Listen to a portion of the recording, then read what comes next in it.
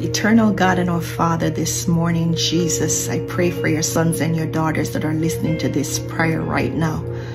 Father God, they have heard your word. They have believed your word. They're trusting in your word. They're trusting everything, God, that you say about them, that you promised them.